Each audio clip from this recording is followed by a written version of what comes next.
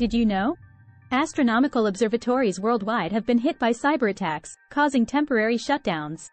The National Science Foundation's National Optical Infrared Astronomy Research Laboratory, NOIR Lab, reported a cyberattack on August 1, causing the lab to temporarily halt operations at its Gemini North telescope in Hawaii and Gemini South telescope in Chile. Other smaller telescopes on Cerro Tololo in Chile were also affected. NOIR Lab is working with cybersecurity experts to restore the impacted telescopes and website. The nature of the cyberattacks remains unclear, but the organization plans to provide more information as the investigation continues.